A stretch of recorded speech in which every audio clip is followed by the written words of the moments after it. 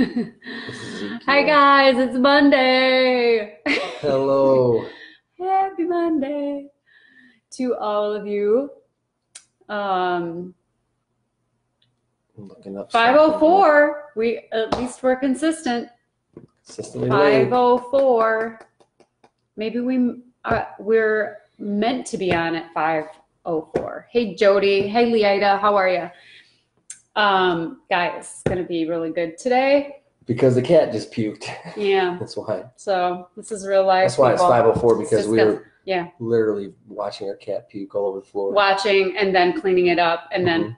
I washed my hands. So you're welcome. Anyway, what did we call this today? Wake up. Yeah. This is It's really good. It's time to wake up, people. It's kind of like part 3 of the prophetic push, I guess, but we're just called it Wake Up. Yeah. Prophetic push. It's the season that the body of Christ is in right now. Yeah. God is calling people to wake up and rise up and take action. That's what I'm hearing. Mm-hmm. Sounds good. Don't be so excited. Yeah. Okay. I need to wake Hi, Carla. up. So yeah. So what do you got? Well, so coming off of last week, we talked about Ezekiel, right? Mm-hmm. And I just wrote here, Ezekiel was in a dire or dead situation. Mm-hmm. Or it was trouble. Dry bones. That's what we were talking about last week. So Ezekiel 37, you can read for yourself, but basically all of a sudden God he tells Ezekiel to start speaking to these bones. Yeah. And he says, prophesy to them. And God didn't do it. He told Ezekiel to. So Ezekiel prophesied to the bones. And then, long story short, the bones, they started coming alive. The bones turned to skeletons, and the skeletons, muscles and things started forming on the skeletons, and it came to life. It was about Israel, but yes, really it's showing us that it's about us too. Yeah. Our own lives. Yes, how important it is for us to speak a prophetic word, to speak the word, number one, but even speak the now word that's bubbling out of you. Right. So just to recap the last 2 weeks, when we talked about push represents pray until something happens, or prophesy until something happens. So you just speak it out, what God is telling to you, the promises of God, speak that out and pray it through until you see it come to pass, right? Right. Yeah. Yeah. Pray, push. What are you laughing about? Nothing. I was laughing at my own face. Oh. I was trying to laughing at my face. But so Ezekiel saw a dead situation. Now this is really important because I just think that we really many times only pray when there's a frustrating situation, or when something tough is happening. There's nothing wrong with praying when something tough is happening, but I think that we like, you don't have to have something dire happening around you, but I do think it has to be in you. Like there has to be a frustration in you, something that you don't necessarily like, even happening in you. Like you know that something needs to change. Maybe you don't like this, or maybe you have a hard time forgiving or whatever, but you know something needs to change in you. Yeah. Right. So that's kind of I would say that's kind of a dead situation that God wants it to come alive. And really he's talking about even your dreams, like hope, or the things that God gave you maybe long ago, but just kind of fell by the wayside, or that you're in a situation where there's just trouble. So it's not bad. Actually, these are good things. Whenever you're in those things, it's never fun to be in them, but it gives us a chance. And I've said this before, it gives us a chance to pray a prayer that we've never prayed before. Right. Because usually we pray only when tough times hit. We're not praying, in good times. We're praying usually just during the tough times. So then a miracle can happen that you've never seen before. So I have a friend who's going through something really difficult right now, and when you're in the middle of it, sometimes it's really hard to see what God is doing, but maybe grab a friend and ask them to stand in faith with you, because this friend, just said, I'm really trying hard to believe. And I was like, oh, God's giving you the opportunity to have a huge miracle right now. Like, this is worse than it's ever happened to you, like these circumstances or whatever. But that means that God is going to cause you to pray something, like Dan said, that you've never prayed before. You're going to be so desperate for an answer, something that it's impossible. Your situation's totally impossible for you to fix or to turn it around. So God has to do something, and he always keeps his word, and he always is true to his character. So he's going to come through, and something huge, a huge miracle is going to happen just because it is forcing her to pray in a new way that she's never prayed before. Yes. So it grows your faith at the same time, and it always turns out better for you. Yeah. So bad for the devil. Ezekiel sees a hopeless, dead situation. God tells him what to do. He says, start prophesying, start speaking it. Yeah. And so that's really what this whole thing is about. It's really praying until something happens. And don't give up, but keep going. So I wanted to get us now to you can read that. Yeah. It says in Ephesians 5, it says, I'll start in verse 8. For you were once in darkness, but now you are light in the world. So live as children of light, for the fruit of the light consists all in goodness, righteousness, and truth. And find out what pleases the Lord. Have nothing to do with the fruitless deeds of darkness, but rather expose them. It is shameful even to mention that what the disobedient do in secret. But everything exposed by the light becomes visible, and everything that is illuminated becomes a light. That is why it is said, wake up, sleeper, rise from the dead, and then Christ will shine on you. Be very careful then how you live, not as unwise, but as wise. But he's talking, this comes in all around this darkness, and all around, there's words in there that we're seeing like, man, it's tough. But you are a light. You have something so powerful, but it needs to wake up. So I wanted to just quickly go to Mark 4 or Luke 8 or Matthew. I'm going to go to Mark 4. It's the same story, maybe in a few different not translations, but a few different recordings from Matthew, Mark, and Luke. So they're a little different. But Mark, so you've heard this before. Jesus is teaching them about the word and the seed, and then all of a sudden something happens. Verse 38, it says, on the same day when evening had come, he said to them, let us cross over to the other side. The disciples, Jesus said to the disciples. Now when they had left the multitude, they took him along in the boat as he was. That's wisdom. And other little boats were also with him. And a great windstorm arose, and the waves beat into the boat so that it was already filling. But he, Jesus, was in the stern, asleep on a pillow. And so the disciples awoke him and said, Teacher, do you not care that we are perishing? That's a dire situation. Yeah. Then he arose and rebuked the wind and said to the sea, Peace be still. And the wind ceased, and there was a great calm. He said, Why are you so fearful? How is it that you have no faith? And they feared exceedingly and said to one another, Who can this be that even the wind and the sea obey him? Yeah. Now one thing I want to say is that, again, another dire situation. But they did something right. I just said this, they just woke up the word. So I think Jesus is the word. Yeah, he is. You got to wake him up. Woo! So literally, we are called to wake up the word. Like stir it up on the inside. Stir it up. Like, go get it. Wake up, word. Go get it. You got it in you. You got it in you. You just got to pull it out. You do. Go get it. Like, dig it out. Here's another interesting thing to think about. There's another time in the book in the Bible when the disciples were also in another storm, and then Jesus was walking on water, and it says he was intending to walk by. Yeah. So I'm like, what? So he was just going to walk by him. He knew they were in trouble, and he was just going to walk by him because he had a mission. He was actually going to the other side. Right. And I don't know if he could have gotten there faster walking or in the boat, but Jesus he said he was intending to walk by. I thought that's insensitive. But really what he's saying is this. Jesus is the word.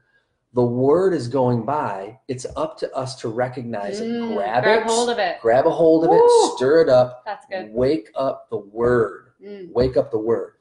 So that's what the prophetic push is. The prophetic push is you've got to, if you don't have a word and you don't have a promise, yes, but if you don't have one, you really don't have much to stand on. Yeah. Peter was able to walk on the water because he saw Jesus standing on the water, right, and he trusted him as a promise. And when he took his eyes off of him, that's when he began to sink. But the truth is that if you don't have a promise, you don't really have much to stand on. So I'm encouraging you. But when you do have a promise and you keep your eyes on that promise, the word of God, then even stormy waves and wind, the stormy waves will be firm beneath your feet.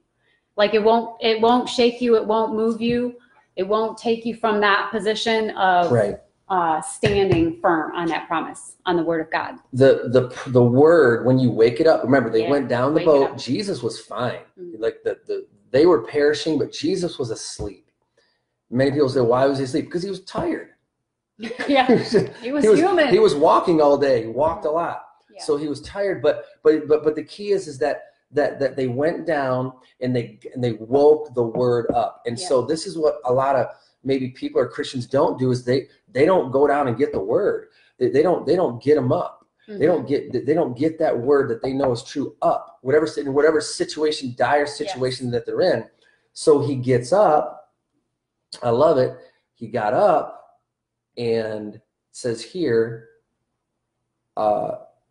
he rose, and then he came and simply rebuked the wind and said, peace be still, peace be still. And then he was saying to them, listen, you guys, I'm going to do this for you this time. Yeah. But it's up to you now. Like I'm giving you authority. I'm showing you something that you can do. Just like God told Ezekiel, I want you to prophesy. I could do it, but I want to show you how to do it. So he said, Ezekiel, you go ahead and prophesy to the bones.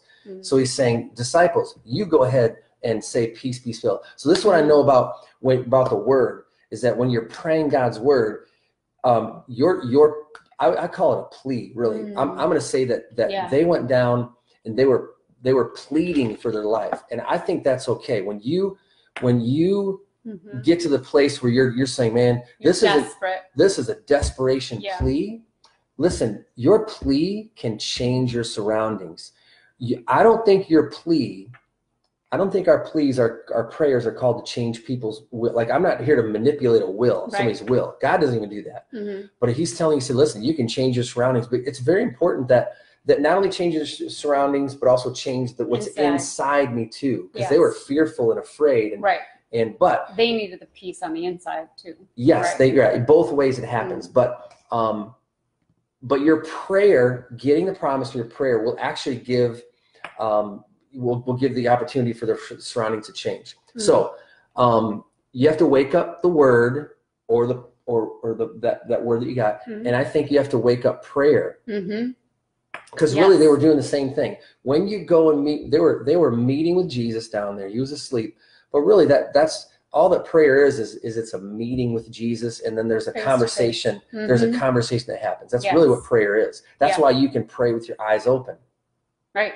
This is prayer. You think about it. We're talking about Jesus. We're talking about the word. God's with us. Yeah. We're actually praying, but we're talking at the same time. Yeah. Because we're listening to the Holy Spirit along the way. Yeah. So communication. Yeah. So what is God saying? The words that we were talking about, like, what is your prophetic word? What are you believing for? Or maybe you lost it. Maybe you think like, well, I don't even know where Jesus is. He's asleep, or the word's asleep. Yeah. God wants the word to work. Bible says this, he watches over his word to perform it. He wants to see his word work, but it's up to us to wake it up. Right? Yeah. Yeah. Amen. So you wake up the word, you wake it up in prayer. And what happens is you start to wake up a promise. By the way, God's word can't do anything until you wake it up.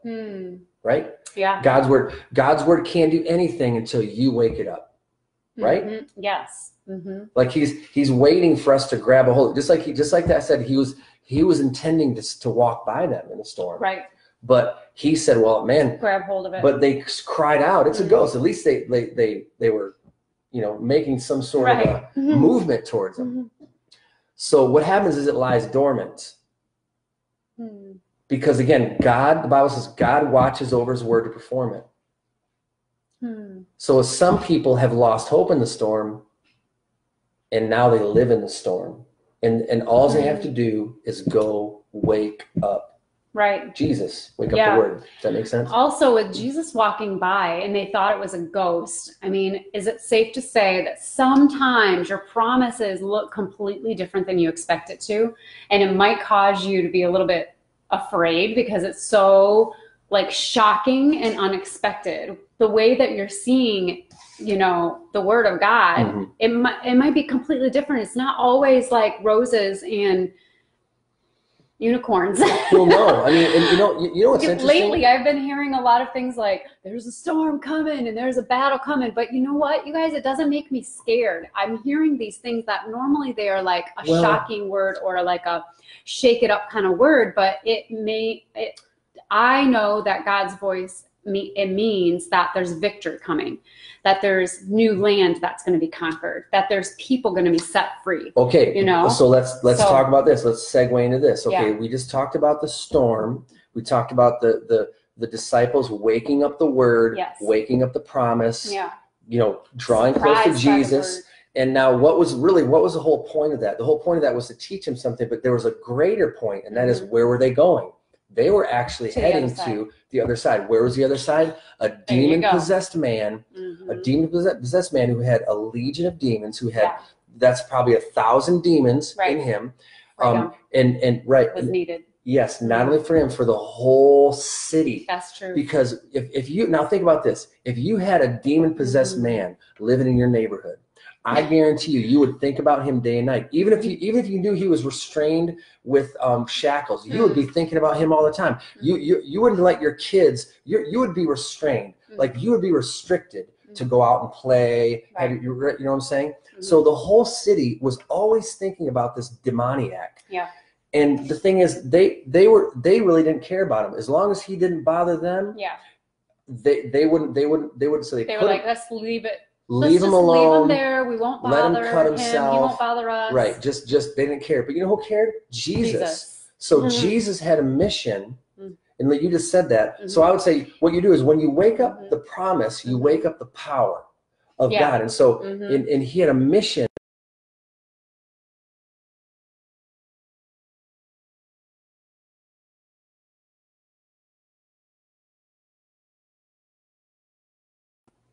There it is. Hey, we're back. Sorry, we had a poor connection for a second. But his goal was to get to the other side because there was a demon-possessed man. Yes.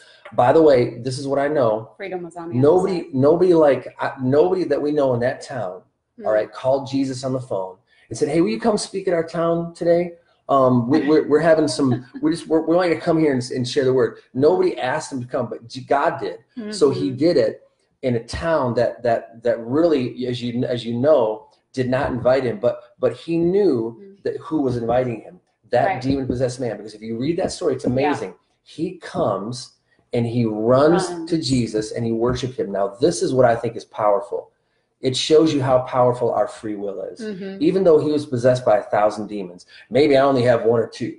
Maybe I think it was like 2,000 or 5,000. Could be. That's what a legion was. But he was so bound by this thing that it says that he ran to Jesus and worshiped him. So when we think of like, oh, I can't do it, I can't pray, I can't do this, it's too hard. You know, that's not even true. And I understand it's really tough, but the truth is your free will is so powerful that you can make a decision that actually tells 3,000 to 5,000 demons no. So he worshiped Jesus. He could have just ran the other way, but he ran and worshiped Jesus because he knew that guy in his heart would invite Jesus. Right. Now, the crazy thing is, when that whole thing happened, when that was done, the townspeople, this is really what I want to say about this. The townspeople, all right,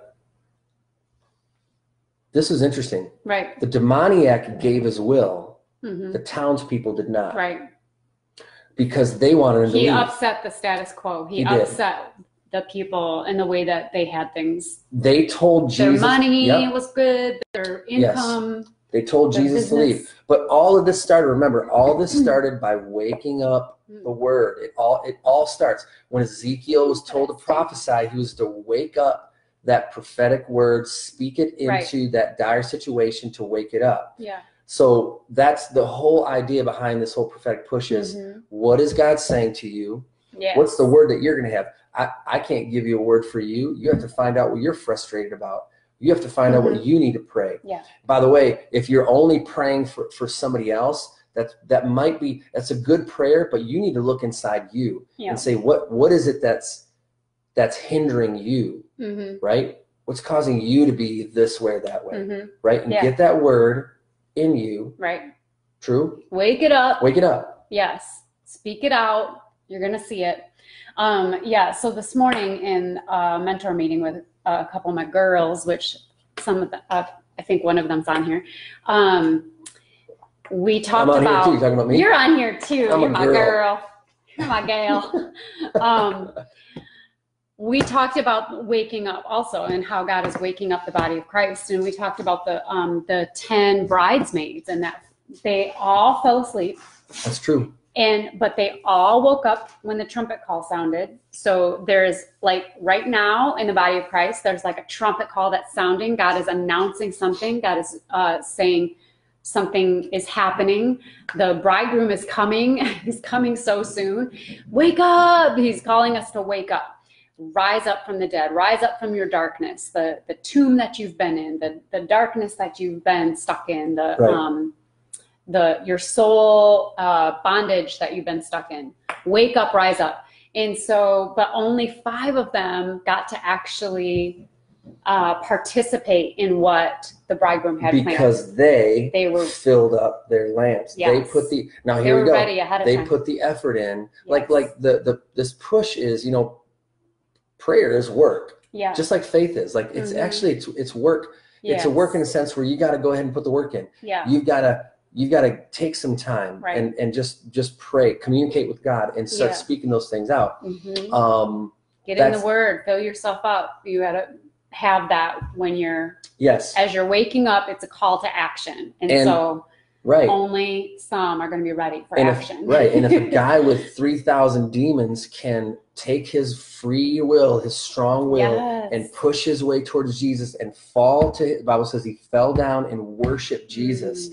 And I don't think it was the demons. Yes, they'll bow down, but it was this guy's will. His body he was taking his body that was controlled by these demons. He was saying, no, I got to get to Jesus. And he worshiped him. So that just says that we have such, God has given us such a power in our free will alone that we can determine ourselves to press through, and see God work. Right. Run to Jesus. Yes. Oh, sorry. I just closed this whole thing. So God says this. He says in Jeremiah 1:12, 3 versions, I'm alert and active, watching over my word to perform it. He says, he says, for I'm ready to perform my word. For I'm watching to see that my word is fulfilled. I'm watching to make sure that my message to you comes true. Woo! He's going to do it. But you guys, so it's up to us to wake up that word, to stir it up on the inside of us and to let it do the work that it has to do on the inside, and then it will change the circumstances around. How do you stir up the word? When you're sleepy. When I'm sleepy? Or when you feel like seriously, like having, Yeah. I have to purposely be in the word, which I am every day. Because naturally it just stirs up on the inside of me. I also pray. I pray in the Spirit a lot. That will stir up the Holy Spirit inside me and gets me thinking on things of God. Worship definitely does it. I love to worship. Yes. Worship is a big one. Just stir it up. Wake it up. And I think too, when you feel dry and you feel like, oh gosh, not much is happening, you got to make a decision. Say, I don't want to live this way. I'm going to wake up. Yes. I'm going to be a light. And sometimes just doing something practical, like I would say, go, text somebody an encouraging word. Like this is what I do. When I start feeling a little dry, I start preaching a message to God. I just start preaching. And as I preach, I'm like, oh gosh, okay, this is good. I'm getting it out. and it starts it wakes me up. Right. Just make a decision and be intentional. We talked about that this morning too, that this is a season where God's calling his people to be very intentional and purposeful, that people who just are going along, we might be like those 5 virgins that didn't get to participate in the next thing, the next season, this next level of freedom, because we are not being intentional. Like, if we are very intentional about what God is doing in us and what God wants to do through us, and we are very intentional and purposeful about, Lord, I don't want to leave behind any of the promises of God, any of the purposes and plans that you have for me, God. I want to yield to you in every area. I want to say yes to you, God, in every area, because I don't want to forfeit any of those things that you have planned. And I don't want to forfeit the promises and the word that you have planted on the inside of me. So stir it up, but be very intentional. Yeah, you can't just like walk along and expect it to happen. Right. And I wrote down here, not random prayers, but intentional, agreeable. Yes. Effective, fervent. That's it. But prayers that have God's heart. Yes. And timing right now. Good. So really, what we're saying is, man, like, what is the word bubbling out of you? You know, if you don't have one, go get one. And really, you can get the word by figuring out what you're frustrated about. You know, if you're frustrated in your marriage, okay, don't start trying to change his or her will. Like, oh God, change him, make him more like that. No, don't do that. But just pray, prophesy to the marriage in general. Say, Lord, this marriage we're gonna be doing great things for you, God. This marriage is gonna come to life. Yes. Lord, we're gonna be one. Yeah. God, we are gonna be united. I mean, you've ordained unity for this marriage. Right. This marriage is a light to the world. Wholeness and restoration for this marriage. You've ordained us to be a ministry to other marriages. God, you're gonna do it because that is who you are. Right. It's your character, Lord. Right. Don't pray, make them take a shower. Yeah. Make them wear deodorant. You know, make them love Jesus. Make them repent to me. You know, right. That's right. Yeah, that's witchcraft. Right. But, no. But make it like I said, don't be very specific. So whatever frustrates you, like it did Habakkuk or Ezekiel or those disciples, they were frustrated. Desperate. They were desperate. They woke up the word, woke up Jesus. And that's when the whole ball started getting going. That's when it started rolling right there. It doesn't start. Again, if you don't wake up the word, it lies dormant. It doesn't do anything. Movement doesn't happen. Right. Right. You gotta wake it up. Growth won't happen. Yeah. Speak it out, wake it up, believe it. Right. Yeah. So as Jesus was passing by, remember that they had to cry out. They had to almost like grab hold of Jesus, cry out so that he stopped, and they could grab hold of him. And as they kept their eyes on Jesus, on the word, then the stormy waves were firm beneath their feet. So there is a storm coming, but the promise of God is still true. He's going to bring you through to the other side where freedom is going to happen.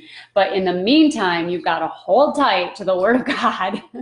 And let it be firm beneath you. Yeah, and I heard someone say, I love what this person said, there's a storm of God's presence. There's a storm of his glory. There's a storm of the goodness of God coming.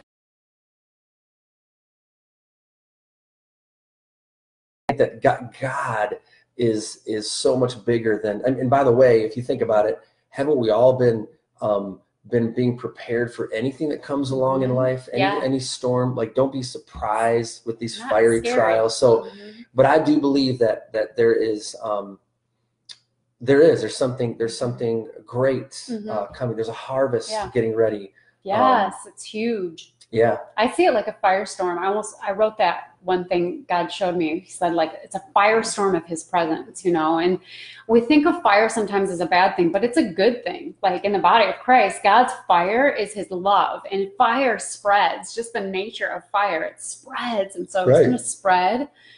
God's presence and his glory is going to spread across the earth like a firestorm, you guys. And we get to spark it. We get to be those ones who start it. So wake it up.